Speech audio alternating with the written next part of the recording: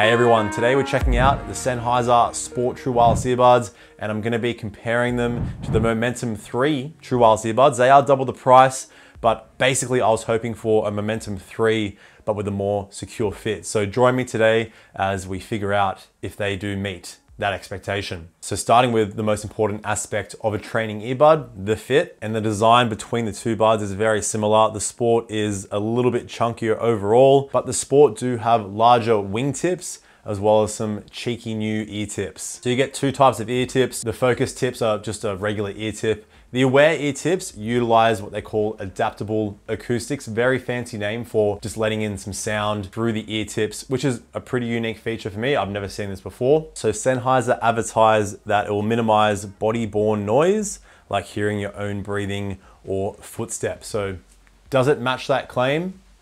Sort of, not really. Let me explain it here. So it works very well at obviously bringing some noise in.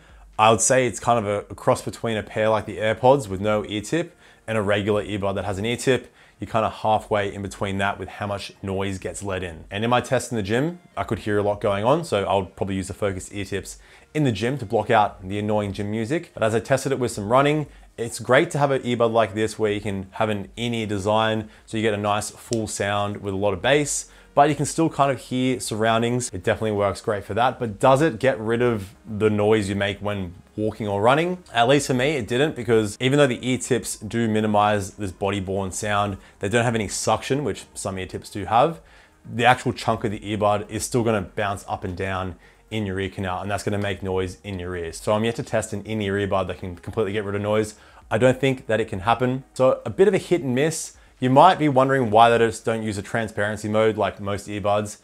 I'll tell you why, because the transparency mode on Sennheiser earbuds is not very good at blocking. It basically doesn't block out any wind noise coming through the microphone. So even if you're walking on a very, like, not even a windy day, the wind from moving forward will come in through the microphones, and it's pretty loud, it's pretty annoying, and that's most likely why they don't have a transparency mode on these. So that's the ear tips. Now, how secure do the buds stay in my ear? With the larger wingtip, that was a 10 out of 10 security. The buds barely budged out. I didn't have to readjust them. The only issue with that is it just created a lot of pain in my right ear due to that wingtip kind of digging into my upper ear part thing. It just created a lot of discomfort after about 20 minutes. So with the size down, they're not as secure. They're about a 9 out of 10 security now, but there's no pain at all now with the smaller wingtips. Now, compared to the Momentum 3, they're about an 8 out of 10 security for me with just the largest wingtip that they have, which is a lot smaller.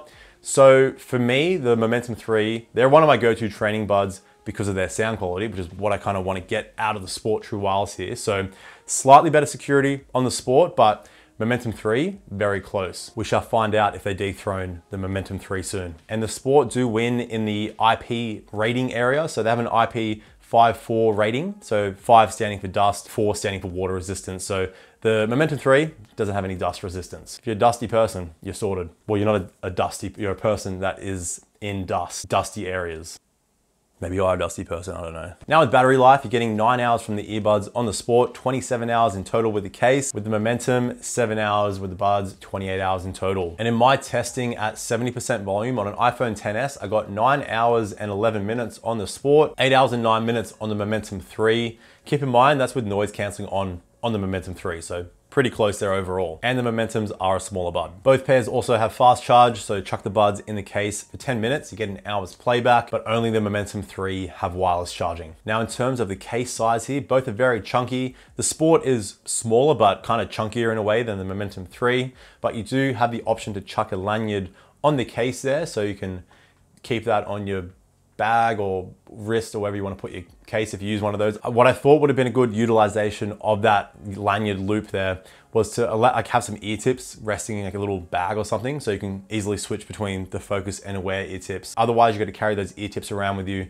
Might be easy to get lost, so you can probably make your own little pouch or something. Now controls here, the exact same as usual from Sennheiser. You have the option to control everything, including volume up and down, and you can customize all these controls in the app. Great sensitivity. You just don't get any detection, so auto pause and play on the Sport. Now connectivity, you got Bluetooth 5.2 SBC, AAC, and aptX on both pairs, but it's only the Momentum 3 that have aptX adaptive, which can give you slightly higher quality streaming if you have an Android device with the right streaming service. So a pretty niche thing. Not terrible, aptX is fine. The Momentum 3 do have multi-device connection, so you can have two devices connected to the earbuds at the same time. The Sport doesn't have this. To connect another device to the Sport, you gotta disconnect from the old one and then connect to the new one. Not as intuitive. Another small issue here with the Sport is the single earbud use, so you can use one earbud while the other rests in the case, but it's pretty slow to switch. Also, it doesn't work in mono mode. So if you're using just one earbud, the left earbud for example, you're only gonna hear the left audio channel coming out of that earbud, so you're gonna miss out on some potential sounds and music. Where on the Momentum 3, if you use one earbud, the right or left, it doesn't matter, you hear the left and right audio channels in that one earbud. Now in terms of latency, watching videos, movies, all that stuff, no issues at all. With gaming, here are the results I got in my latency test. Generally, if you're around 200 milliseconds for gaming, that's as low as it gets. As long as you're below 400 milliseconds for casual games, you'll be fine. Now let's jump on outside and see how the microphones compare. All right, so here we are in the outside world with the Sennheiser Sport True Wireless. It's pretty quiet. I'm at a park here right now, but there are some cars zooming around behind me, so hopefully you can hear my voice well. Cars getting blocked out. All right, so here we are with the Sennheiser Momentum 3 True Wireless earbuds, and in my experience with testing many earbuds, these easily have one of the best overall microphones when it comes to clarity as well as blocking out noise. So let me know how you think they compare in the comments below.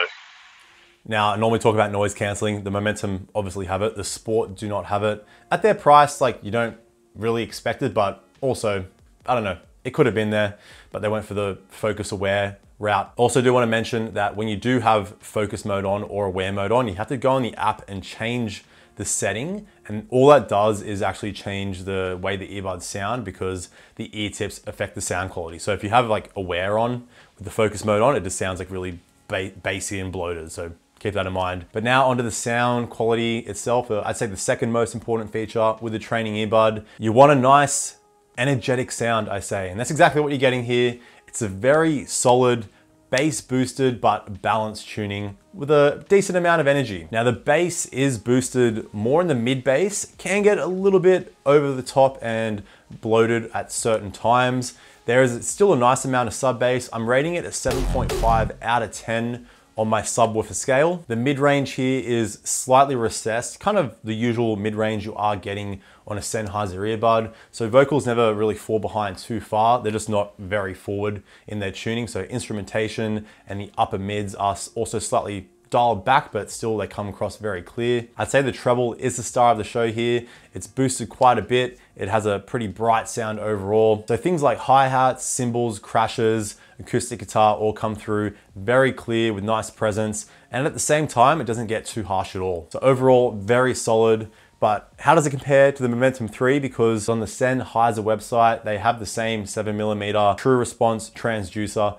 So I'm like, is it the same sound? Does it have the same EQ options? I don't know. And it turns out they sound pretty close to the Momentum 3, but the Momentum 3 easily better. The Momentum, they're basically the Sport here, just better in every way. You get more boost in the sub bass, the mid bass isn't as bloated, the mid range is more clear, and the treble has extra sparkle and extra detail.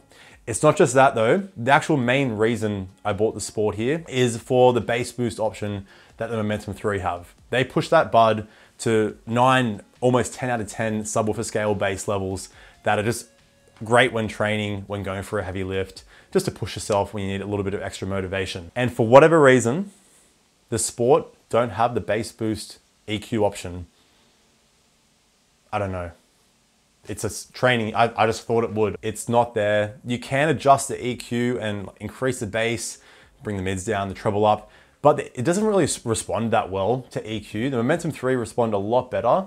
The Sport here, kind of the volume comes down a bit, you lose a lot of detail, and you just really can't get it to bass levels anywhere near the Momentum 3. So yeah, that's a pretty big issue, and you can probably tell now, sadly these will not be taking over the Momentum 3. They're still my go-to training bud with their bass boost EQ. Another small issue is overall volume. You get about 2 extra clicks of volume on the Momentum 3. The Sports still go decently loud enough. The last 2 clicks are kind of in hearing loss territory. So still loud enough, but if you're really crazy, Momentum 3, go a lot louder. But now I'm gonna explain the sound a little bit further with my genre checklist to let you know how the earbuds sound with certain genres. Like I said, the tuning here, bass boosted but balanced, so you're getting just enough bass for any kind of genre. With instrumentation, jazz, classical, it can get a little bit bloated with that mid bass. But when it comes to trap dubstep, hardstyle, EDM, all that stuff that requires a little bit of extra bass, this is where the Momentum 3's bass boost EQ really shines. It just works a lot better with those genres. The sports still sound pretty good. You're not really gonna